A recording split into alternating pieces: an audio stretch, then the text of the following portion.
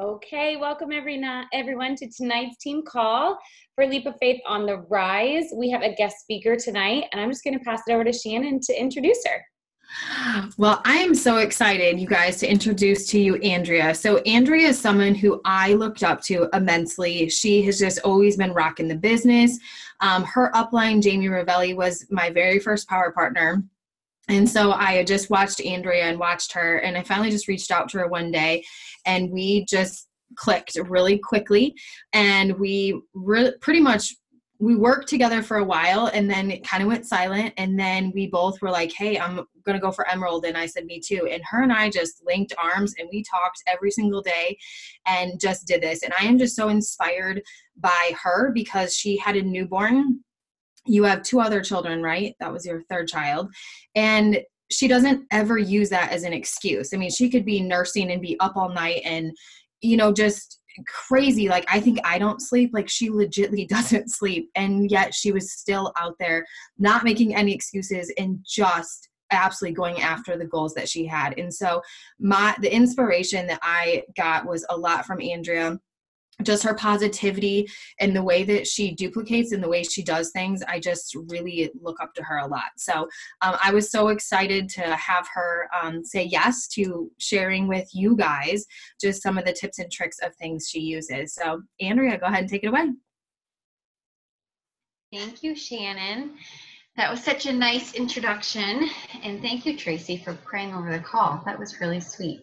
I've never been on a team call, but I love that. So I love Shannon and Tracy.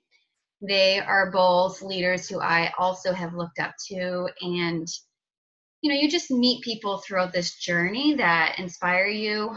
And that's one of the things that I absolutely love about Plexus. So I know some of you are new on here. That's awesome, Stephanie. You haven't even gotten your products yet. So I hope that what I share with you guys speaks to like an array of people. There may be some people on here who've been around for a little bit longer. But I will give you guys a little bit of backstory about why I got started in the first place. And then Shannon did want me to touch on some tips that I might have for sort of time management and just balancing this business along with busy life and kid and new baby, who actually is 9 months now. So he's not so new anymore, but he's still not sleeping through the night. So we gotta work on that. So I started Plexus back in 2016, so about 3 years ago. And for my health, like most people, I was struggling with digestive issues. My upline, who Shannon mentioned, her name is Jamie Ravelli. She is a diamond now. Which is crazy to think, 3 years ago, we had no clue what we were doing. We had no clue what we were getting ourselves into. And here we are today. She's a diamond, I'm an emerald, and we're going to Hawaii in a few days. And it's so surreal. It literally, like, I think about when people go silver, and I remember going silver. Like, I don't feel like I'm that far beyond that place. I'm still the same person, but I've grown so much. And so to think that that much can happen in a matter of, for some people, a year, for some people 2, 3. My background is I'm a physical therapist, and I went to school for 6 years to get my degree. Well, 5 years, my master's, and then I continued on and got my doctorate degree in PT. And so a lot of schooling, 7 years total, a lot of student loans, so much time and effort put into my career. And then I had my first daughter after, I think I had been working, I don't know how many years, I don't know, a while. I worked full-time as a PT for 8 years.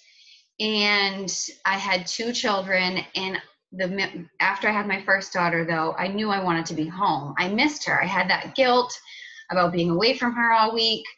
And so, but I had student loans, our finances, I needed to work. So, but it was always on my heart to be home with them. So Plexus came to me because of my health, digestive issues, but Jamie did not know that I was like desperately wanting to be home. And so I actually got done work. We got to a financial place where I could get done work, and I just went to per diem so I could work as needed. in 2016, but I was also struggling with severe anxiety and depression at that time. And I had been on medication prior to having my kids for 8 years for that. I went off to have babies because I wanted to be, off of meds and things, but it was really bad at that time. And so I thought getting done work, my husband basically said to me, you either need to get back on medication, see a counselor, get done work, do what you need to do so that I can have my wife back and you're not like crying all the time. And so I got done work. I was home with the girls and I thought that that would really kind of help things out, but I still was really struggling. So I ignored Jamie for 4 months. I was not in a good place emotionally anyway. So I always think back, like one of my good friends from college, my best friends, had called me and I didn't answer the phone and I didn't return her phone call for a week. And she had actually called me reaching out to me because she had had a miscarriage. And I was one of the first people that she called and I didn't answer that call. And I think back to that. I was in such a bad place mentally that I was not there for her.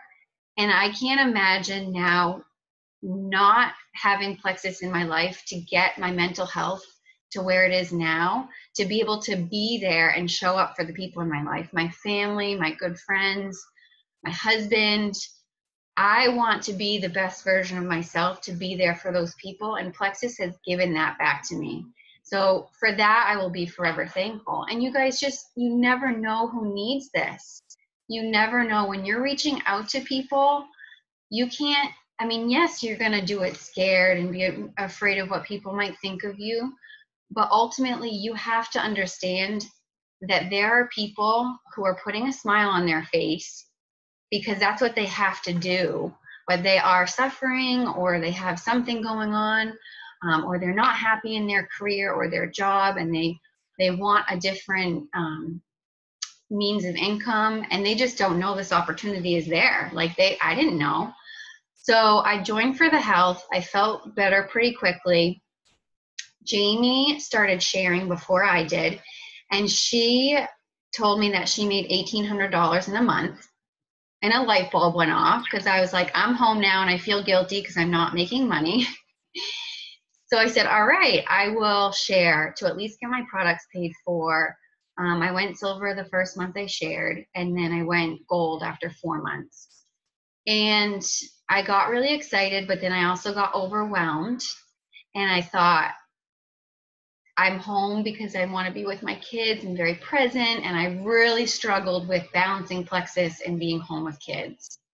And I think no matter what, like when you start a network marketing business, you're like, what the heck? Like I'm in control of this. Like, how do I figure out my schedule and how to fit it in and not let it take over or consume you, or do enough work to actually make progress? So you have to figure that out for yourself. Nobody can tell you. I can tell you time management tips, but that's something you really have to take a close look at your life and how you can fit this in, but make it a priority. I'm getting ahead of myself, but we'll get to that a little bit more. But it does. It looks different for everybody. So that's something that you do kind of have to figure out for yourself. So anyways, back to just real quick, the recap. I got gold in October of 2016. And then by January, I lost all my points. I went from 100 points back down to 15. I was back down to silver in a matter of a few months because I stopped working my business because I got overwhelmed and I didn't know how to teach people what to do. And so I lost everything. And then I was like, okay, I'm either going to do this or I'm not. Like, Jamie was still going. She had signed up somebody else, Abby Violette, her name is, who's also an emerald now, almost sapphire. And Abby was having success, and I was like, oh, they're doing this. So I either need to get on this train and go or stop stalling. So by March, I was like, okay, I'm recommitting to this. I really see the potential in this. Basically what I did was I wrote down, I didn't know how to print off my friends list at that point on Facebook. So I literally wrote down every single person on my Facebook list in like a planner. and I wrote 5 names down per day. And I started reaching out to 5 people per day, every single day, no excuse. No, I did it in alphabetical order. I didn't even have like any, I don't know, strategy. I just did it. And I did it scared, and I just went for it. And then I went to convention in May, and my belief was really solidified there. If you haven't been to a convention or an event, Plexus events will solidify your belief. And then by June, I had re-ranked gold, and I went senior gold. So that was sort of a little snowball of momentum. And it really was because I was taking consistent action in reaching out to people. And it's because I had committed to doing that. And at that point, I was about almost a year in. And between 6 months to a year is where I really saw the shift in how I felt with my mental health, anxiety, and depression. I also had digestive issues. I had been dairy-free for 5 years because I couldn't eat dairy. I felt miserable. I would be bloated and gassy. And I had, this is TMI, but I mean, I went as far as having a poop sample because I thought I had like C. diff because I worked in a rehab facility. And my bowel movements were just so not good. And so all of that got better faster. Like within 3 months, that started to regulate. But between 6 months to a year is where I really saw the shift in how I felt. I started exercising again. I decided to train for a half marathon and then a full marathon. I completed both of those things. So everything was just getting better because I felt so much better. And people notice that, you know, when you're really committed to your health. Yes, I was reaching out to people, but I was also living and sharing my health journey with people. And that's what I tried to tell people when they're scared of sharing. It doesn't have to be salesy. We are not salespeople. We are sharing with people and inspiring them to be healthier. And so when you share your journey and be vulnerable, even if you don't have a full story yet, that's okay. Just share along the way. Share the little bits and pieces. People want more energy. People want better mental clarity. They don't want that like mom brain fog, at least not to the full extent. When you have kids, it's always there, I think. But so anyway, that's kind of my story of I committed to the business, and then I ranked up gradually, like 8 to 10 months between each rank. And I think with each rank up, I had work to do of personal growth. And I would kind of like hit a plateau. My points would be like, they're here. And like, how do I get to the next level? And I had to do some self-reflection and realize how I needed to grow as a leader or personally, how I needed to help my team. And at about senior gold is really when the focus was taken off me. Senior gold and beyond, I think you really have to start pouring into the people under you. And so often, I would like be looking up to Jamie, my sponsor, or my sidelines, and like collaborating with them, saying, what are you doing? And I think at a certain point, you should be doing this as soon as you sign somebody up. But once you start growing a team, that's when you have to help your teammates, set goals and strategize and pour into them and pour belief into them and tell them how great they are, what they're good at. So I really started doing that at senior gold. I had 2 girls who were super committed, and they live locally, so we would meet in person, but if you can't, you could do a Zoom call. And we would meet at least once a month, if not more often, to do just like goal setting and strategy and dreaming. Like we would talk about, attaching our monetary goals and our rank goals to real life things. Like I said, when I went gold, I'll make this brief, but my grandmother, she doesn't have any money. She lives in subsidized housing by herself, and her bed broke, and she didn't tell anybody but me. She didn't tell my dad. And so my goal, she bought an air mattress from Walmart. And I was like, Grammy, you can't sleep on an air mattress. So my goal was to buy her a new bed. So, you know, and with my Plexus money, like that was something additional that I wanted to buy her. And I had already felt guilty about not working anymore, not being able to contribute to our family. So it was hard to say, I want to take money and put it towards something else. But when you put money towards something meaningful, you just can work for it so much easier. You know, you're not like, when you think of that goal in mind, you're like, okay, I'm doing this for my Grammy. Like, I'm going to sit down and work. Or initially I wanted to be able to pay for my daughter's dance tuition. Because if you paid for it in full, it was like $400 for the year, versus if you paid monthly, it was cost more money.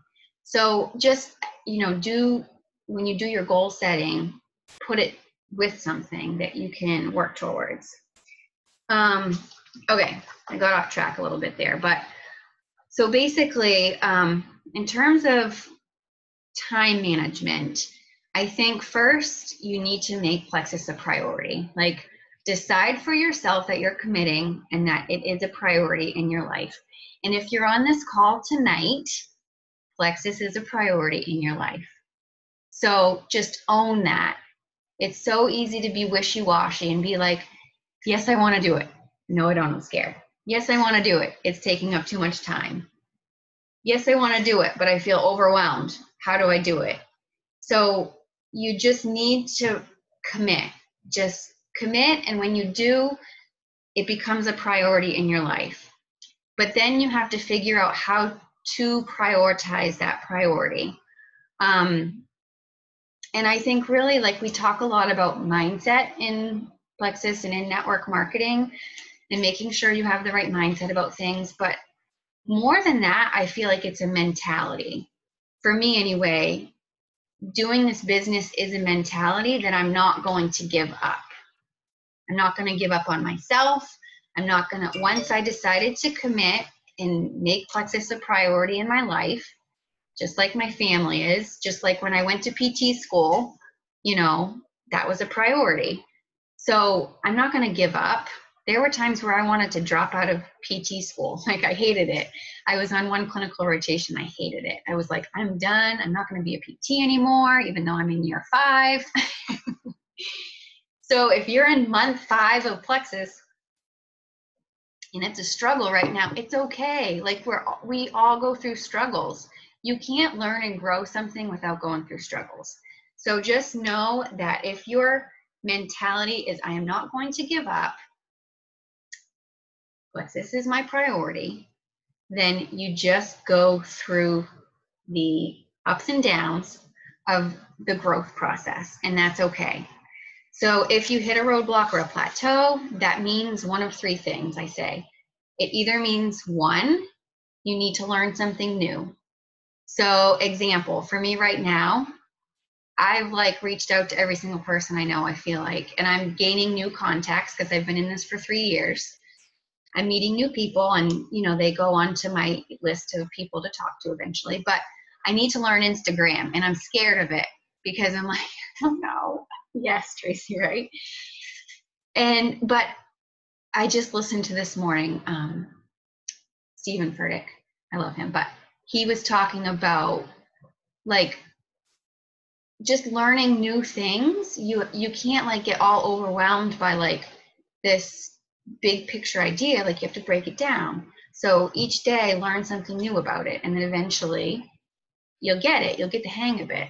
So, okay, so if you're having a roadblock or a plateau, you either need to learn something new.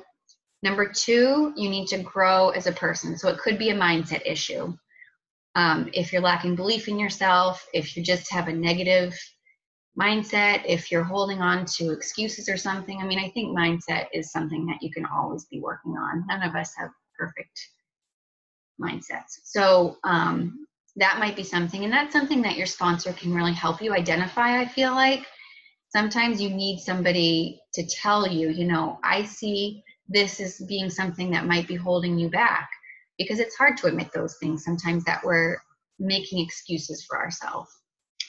And then the 3rd thing I would say is that maybe you need to expand your network, because this is a business where we're talking to people, And if you don't have enough people to talk to, then yeah, you might need to meet new people, but that can't be something that holds you back, because look at like Brooke Hemingway when she first started.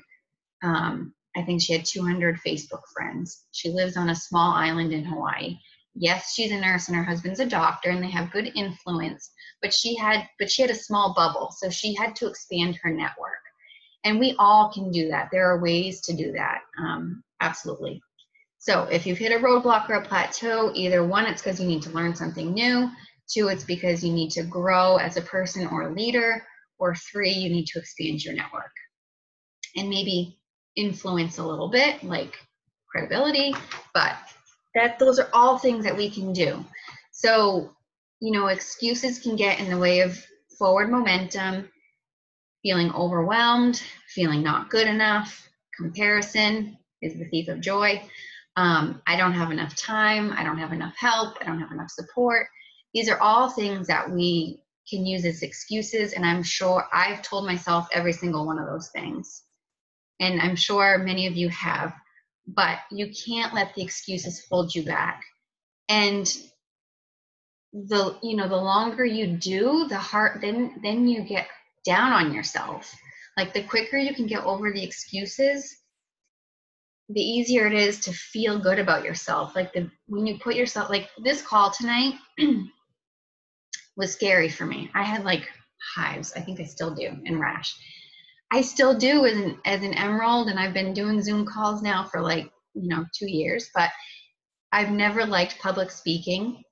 And the first time I had Megan Castanian, who is another emerald upline of mine, asked me to do a Zoom call for her team back when I was gold. And I almost had a panic attack. Like I had to drink a glass of wine before. I called my sister and said, I don't think I can do it. Watching back some of the first videos I made, like when I made my first why video, it was a challenge that they had us do. And I was like talking in a whisper, and I was so scared. And so the more you do things that you're afraid of, it's true. Like you do get over your fears and you feel so good every time. And so this week is crazy because it's back to school week. I have a second grader, my middle started kindergarten, and then the 9-month-old, my son. And my daughter that started kindergarten is having a really hard time. We've been on the struggle bus. She's cried every night for the past week. So I'm emotionally exhausted, not sleeping through the night, trying to pack for Hawaii. There's a lot. There's always chaos. And when Shannon asked me, I'm like, oh gosh, okay, one more thing. No, I'm just going to do it because I know it's something that is challenging me, and I'm giving back to her, and I'm going to feel so good after I get off this call by doing that, by putting myself out there. So, sometimes just saying you're going to do it and committing to it and then just getting it done is better than just like dragging your feet through the mud and being like 1 foot in, 1 foot out. Because you're going to beat yourself up more for doing that than you are for just like putting in that effort and getting it done.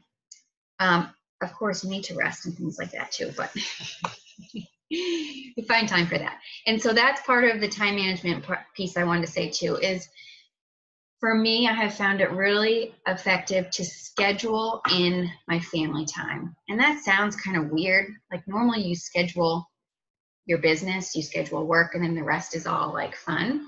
But I think with network marketing and, Plexus and in general, it can consume you sometimes. Like it can be a 24/7 business. And there are times that it has driven me crazy, or like even my kids, my oldest daughter will be like, Mom, get off your phone. Or my husband is like, I just want to have a night that your phone's away and we spend time together. So for a while now, I schedule, so Friday nights, my husband and I have a date night. We put our phones away. I don't do any Plexus work that night. It's scheduled date night.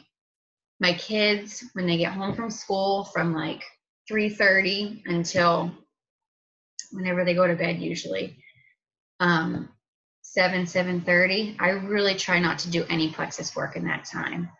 That's like my chunk of time that I don't. Like I put my phone away and I'm present. That can be hard, especially when it's new and it's exciting and like somebody messages you and I need to respond to that message. But just remember that I always say, and you guys have probably heard this before, like there's no emergency in Plexus or in network marketing in general. There's no people, we might really feel it urgent. And I guess if like there's a free code and it's ending in 2 hours, that might be an emergency to sign somebody up. But in general, people are not like, I need to sign up right now, or I need her to answer my question right now. So just know that you can get to it. So that's been a big help, is I've scheduled in my family time and the things that are important to me, and I stick to that schedule.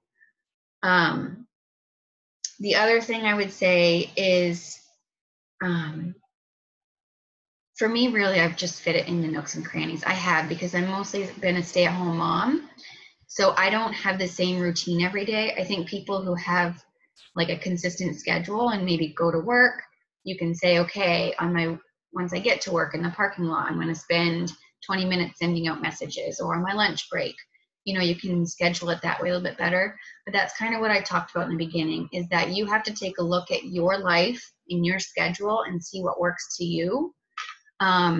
And how much time you can put into it and when you can do that. And again, that's something your sponsor can help you with. I've worked a lot with some of my girls with time management and figuring out what works best for them. Some people like to do it every day, doing your IPA. Some people like to do power hours a couple times a week to get their work done. So whatever that looks like for you. And then one other thing for me that's been really helpful is how I start my day really impacts like the rest of my day. And it's so easy for us all to just like wake up and get on social media and get on your phone and check Facebook or check Messenger. And it's a habit that I really had to break. And it's so freeing once I did. And it is a habit is something that gradually over time you develop and get better at. So don't beat yourself up if you're like, I'm not going to check Facebook anymore in the morning. And then you find yourself doing it. Because the more that you practice it, all of a sudden you're like, oh, it just clicks and I'm not doing it anymore. But I get up, I do get up early. Like I get up around 5:30 at the latest. And first thing I have on my phone, a devotional app. So I go into there, I read the verse of the day while I'm peeing. Like my alarm goes off, I go pee, and I read my verse of the day. And then when I spend my like 15 to 20 minutes getting ready before I go downstairs, I always go onto YouTube and I listen to an inspirational, motivational, a lot of times a spiritual thing. So like I listen to those in the morning, and it always puts my mind in the right frame of mind. But before, when I used to get on my phone and look at Messenger and see that I needed to respond to people, and then I would be downstairs like trying to get my kids breakfast and looking at messages and responding, it was awful. It was like, it just didn't feel good. And so if you can just start your day off on the right foot, whatever that is for you, if it's listening to something inspirational or doing a devotional or writing in a gratitude journal for 10 minutes, you can find, or working out. Some people like to get up and exercise right away. If you can find something that helps you start your day out on the right foot, the rest of your day, it's going to be so much more efficient. So that's something that's been really helpful for me too. Okay. And then basically, I know I've been close to half an hour, so I'll wrap up. But I just think that doing something like this pushes you outside of your comfort zone sometimes. But that is a good thing. Like as we get older and we get into our routines and our jobs, and if you're a mom or a parent, you kind of get on the hamster wheel a little bit, and we don't push ourselves outside of our comfort zones very often. We're always telling our kids like they're trying new things and they're learning and growing, and we're so proud of them. And it's good to do that. You become proud of yourself. My kids are proud of me. Like when they see me hit a goal, we celebrate together. So there will be periods where you will be outside of your comfort zone, or you might be pushing and working a little harder, and that's great. And then there's going to be periods where you take a step back and you reflect. I had my son in November of last year of 2018. And I didn't work my business a lot for like 2 months because I had a brand new baby. But it's okay. Like I was able to step back and things still kept going. And that's the beauty of this business and residual income and having a team and people that lift you up. You're able to take steps back because of life or because you need time to reflect and grow. But when you are in momentum and when you are excited and you're sharing and people are, joining you or getting excited, take advantage of that and, work a little harder during those periods of time because it is worth it. The work is absolutely worth it. I don't think, I'm sure Tracy, you can attest to this, like, I don't think you'll ever talk to or meet somebody in Plexus, an emerald, a sapphire, or a diamond, like a jewel, who says it wasn't worth it. Like it wasn't worth it to get here. It was all for nothing. Like that was, I'm over it. It's worth it. It's worth the work and the effort, even though it's not always easy. I mean, that's the truth. Like I know I'm somebody who, when I first started, like I wanted peace all the time. I wanted peace in my house. I wanted my kids to always be happy. I wanted things, it was a struggle because working through some of the hard stuff did not feel peaceful all the time. But I've learned that that's good. It's okay to feel uncomfortable, like being okay with being uncomfortable sometimes. Does that go? Being comfortable with being uncomfortable is a really good thing. It's just like when you're in a hard workout and you're like, oh, I'm sweaty and I can barely breathe and I don't feel great. But like you're pushing through that hard part of the workout and then you like, all of a sudden you're like, the endorphins release and you feel amazing. And you get done your workout and you feel so good. It's like that sometimes in Plexus. So I don't know if anybody has any questions. Finding people, linking arms with people like I did with Shannon is always so helpful. If you find somebody that's kind of like on your same level, maybe they're just working towards silver or just working towards gold, or, maybe they've been doing this for 2 years like you have, and you guys want to just like all of a sudden just go for it. Linking arms with people can really be helpful too, with sideline people. So I think that's it. Set your mentality to not give up on yourself, to make it a priority. And I know you guys can do it. Any one of you that is on this call tonight, or if you're watching the recording, you guys can all do this. And we're all like, it's worth it and you're worth it. You are worth it. If you're on here right now, it's for a reason. And I promise you, it's just keep going, just don't give up and keep going. And you're going to touch people's lives. And the more people's lives you touch and people are thanking you, that's when you're like, I can't turn back now. Like people are depending on us to share this message with them, because so many people, like I started out with talking to you guys about the struggle that I was in. I think about if Jamie hadn't been persistent with me, I might still be a basket case, and that wouldn't be good because I would not be handling my kindergartner crying every night like I have been able to handle it. So and I wouldn't have been able to watch you walk across the stage with a newborn in your baby carrier, which was the coolest thing ever. So you guys, thank you, Andrea, so much for sharing your knowledge. If you have any questions for her, please unmute yourself and ask. And just if anybody, while you want to unmute, the two things that Andrea, she said a million different awesome things that I wrote down, but the two things that she consistently said were consistent action and commitment.